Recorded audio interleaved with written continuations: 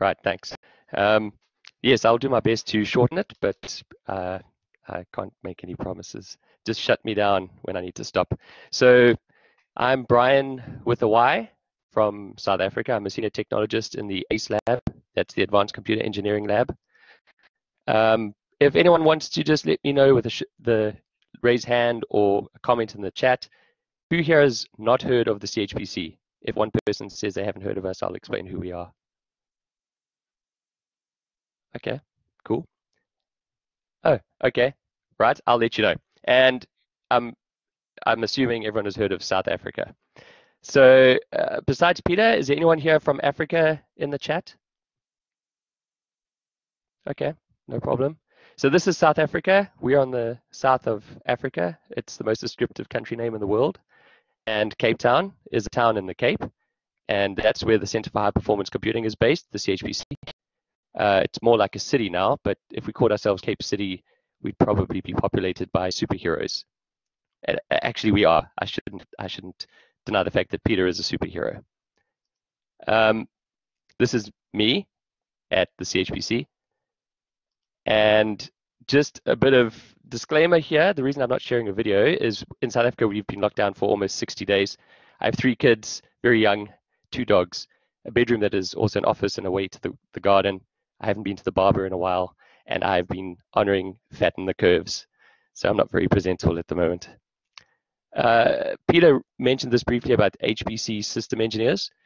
Typically, and in the first talk we had on Monday, a lot of the focus was on HPC users being the big elephant in the room.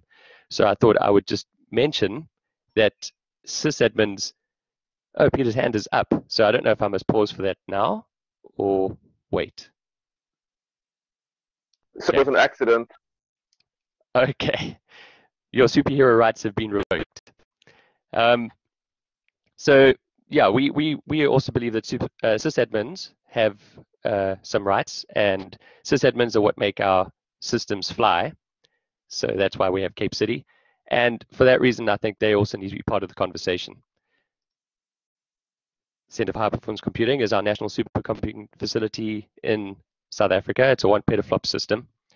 We recently fell out of the top 500, but as far as I know, we are still the largest HPC system in Africa. And we do the traditional stuff that most national supercomputing facilities do for their research institutes and academic institutions. But we also partner with our Southern African community. Those are all the countries on the green side here. And we're also part of the SKA, the Square Kilometer Array. So we service those partner countries as well, namely the Western African country of Ghana and East Africa, Kenya. Otherwise, most of the rest of the SKA countries are part of the Southern African community. And we must not leave out that little dot there being the tropical island of Mauritius. So we do the traditional activities that we focus on for developing an HPC workforce. The first being research support, where we try to facilitate advancements in research and optimizations for the researchers using our system. We also run 2 annual schools, a summer school and a winter school. The summer school is very similar to a software carpentry type workshop. It's an introduction to scientific computing tools for HPC, Python, Linux, that sort of stuff. But the winter school focuses more, would be almost a natural progression from the summer school if we were able to present a certification for people that attended and completed the summer school. They would then be certified to attend the winter school. That's our ambition. So at the winter school, we focus on parallel programming and effective cluster usage. And in parallel to the winter school, we also run our annual student cluster competition. The first round begins during the winter school. The focus there is to perform outreach for undergraduate students in the hopes that we can steer them towards a career in HPC. But we also like to compete internationally. And yeah, we have a pretty good record competing internationally. We tend to win the SCC competition. And speaking of winning, I have to just slot that in there, that South Africa are the Rugby World Cup champions. But I need to give a shout out.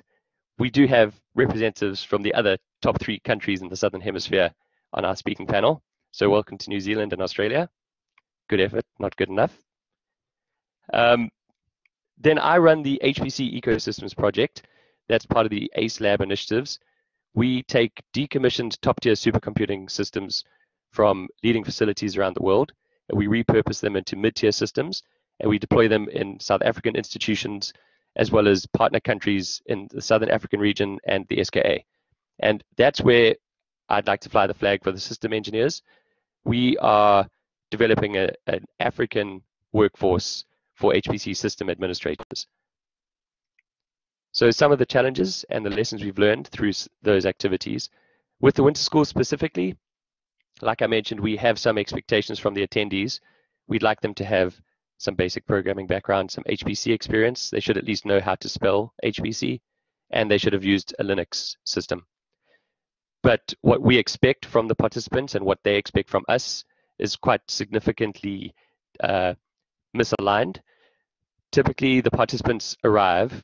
Some have maybe some Ubuntu graphical user interface experience, but they've never used the shell. Some have not done any basic programming, and will expect us to give them basic introduction to HPC. So whereas the trainers are expecting some core competencies so that we can focus on the parallel programming aspect, the time is lost in the first couple of days as we try to evaluate what the class actually can do and what we expect them to do, and we have to adjust our content on the fly. That's quite frustrating because it makes it very difficult for us to raise the bar in terms of our optimizing our academic activity on the cluster. So you'll understand, teaching OpenMP or MPI concepts to people that have never programmed, much less have never SSH'd onto an HPC system, it's an impossible task. So where an HPC certification would help, if we could specify a specific requirement that they have to have X or Y certificate before they can actually attend, that would help us to filter out what we find is a massive confounding factor for us actually making a meaningful contribution at our winter schools. Likewise, my experience with the Ecosystems Project, typically, if a system is available for free, sadly, someone will want to take it, even if they may not be ready or able to use it. So this zero cost blurs the rationality, and instead of people accepting they need to take time to prepare for the system, they want to grab it. So our most recent system at the moment is tax Stampede system, and that's being rolled out, but we have a regular pipeline, so it's not like there won't be new equipment in the future, but people want to grab it because they think they won't get another chance. And this is typically a side effect of leadership not understanding what an HPC resource is, and they want to just get what they can when it's available. So when we are assigned a system administrator from the site, sometimes those administrators have no experience whatsoever in Linux. They have never heard of an HPC, and they may not even be traditional system administrators. With respect to one of my colleagues, he's a geologist. He was assigned the HPC system, and he's doing a great job of catching up, learning what he needs to, but his system's been idle for more than a year as he still learns how to install Linux and actually use a command line. Again, it would be great if we had a certification, perhaps one that we could even issue to management that just says introduction to HPC concepts, so they can actually understand what systems they're applying for. We still have people that require that obtain our HPC systems and they try to install Windows or they try to install VMware, which is obviously not what we want to do with our systems. As far as the student cluster competition goes, historically in South Africa, there's a diverse background, historically disadvantaged institutes versus the more affluent institutes. So when we have our intense 1 week training at the student cluster competition, we start at the introduction to Linux. We go all the way through the concepts of HPC. Then we send the students home to prepare for the final round in South Africa where they build their systems and they actually run some benchmarks. But some universities don't have expertise back home to teach them. So those ones are left behind, and they traditionally will suffer at the final competition round before we select the team to participate in Germany. And it would be great if we were able to have a certification to allow that, to ensure that all the participants acquire the certification before they even attend the winter school. That way we could focus our 1 week intense training on hands-on practical experience with an HPC system. They will have learned all the Linux that they need beforehand, and they'll come with a much more level playing field, because during the practicals at the winter school, we'll find the historically disadvantaged institutes are still learning to actually use the Linux command line, while the more equipped universities are already running the benchmarks. So just in summary, some of the main reasons we would like to see an HPC certification.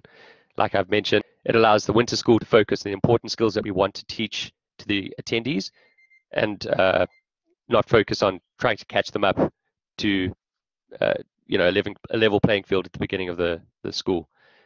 The student class competition, if we were able to have a certification to ensure that the participants were ready for the winter school, it would reduce the workload for the advanced computer engineering lab. There's only a few of us, and we could actually expand the competition and the outreach, because we could run a lot of these things behind the scenes and focus on the core aspects of the competition during the 1 week intensive training. Likewise, with my ecosystems project, with a certification, we can filter out the sites that are not ready yet to receive equipment. And then when they do finally receive equipment, they'll be able to get to the science rather than spend up to a year trying to figure out how to use a Linux command line. So what we would like as the Center for High Performance Computing, when we're doing training, we'd like to know our audience. If they came with certifications that we could recognize and understand what those certifications attest to, we'd know what we're building from. We'd know what the audience will be like, and then we can also work towards a particular goal. It's great to have the option of providing a certificate that's recognized at the end of a winter school, because then they know that they're building their CV as well. During the COVID-19 crisis at the moment, we're actually moving all of our material online. And one of the natural challenges with online training is the high dropout rate. So having a recognized certificate would also be an incentive for people to stay in the program. Yes, so CHPC does have a dream along what they would like for certifications, but I have to add the caveat that this is my dream on behalf of the CHPC. We'd like to see sample certifications along the lines of an introduction to HPC, which would be a very high-level understanding of an HPC. That would be very useful for, like I said, the student class competition participants that have never heard of an HPC, don't know how to spell HPC, but then also for my project, the Ecosystems Project, having the decision makers that are signing up an institution to receive equipment, knowing that they actually understand what they're asking for, not just taking something that is free, but something that they know is useful to them. And they can also allocate the right resources to making sure the system will be used. Likewise, a system admin certification, perhaps as high level as just overview of software stack, perhaps more granular, like an HPC System Administration and Open HPC. The rest of there, I assume most of you can read. So the slides will be available. We don't have to talk over that. I know I've gone over my time. For those that would like to keep in contact, due to popular demand, I've made my business card available for you to print, cut out, paste wherever you need to paste it in your home, your bathroom, wherever. And I look forward to hearing from people. I'm really excited about what the forum is trying to do, and I hope that we get something tangible soon. Thank you very much.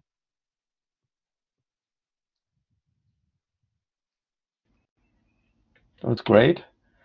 Thanks, Bryan. Is there any question, comment, thoughts that anyone want to add to this wonderful presentation? Yeah, the ego again. Wonderful. Yeah, right. Look, the problems you have identified are ones that we all, of course, grapple with. And one of the things that I know, if I may recommend, is that engagement with universities, because say unlike physics, so physics is taught at high school, physics is taught in first year, second year, third year university. It's scaffolded up, and there is a fairly well-defined universal agreement as to what you teach when. That's not the case with HPC, and it mustn't be just one of these things out of the blue. Here it comes, now it's HPC. What really needs to happen is for universities to recognize the importance of computing, including HPC for most sciences, any quantitative endeavors, health, anywhere, so that they build in fundamental computing courses into their standard courses, so that by the time they arrive at HPC, they have basic competencies So in our case, I insist that I'm the one who's responsible for the physics program at Curtin, and I insist that all physics students take Unix and C, object-oriented programming design, data structures and algorithms in their first year. These are computing units. And then we build on top of that with numerical methods and all sorts of things. So by the time they come to that fourth year, when there is that HPC unit, we know where everyone has come from. And otherwise, inefficient. And then, of course, we want to take them to the highest level of GPU programming, MPI, OpenMP. And so we only can do that because we know the background of our students. And I think that's the major change, because when I go to around Australia and I've been asked to comment on the physics courses within Australia, people find it difficult to create a course that will have the right amount of computing in it. And but that's something that higher ups in the administration need to realize, that the world is changing in that regard, and that computing skills are absolutely necessary, and that has to be dealt with sooner rather than later. Right, and we recognize that. Totally agree with what you're saying.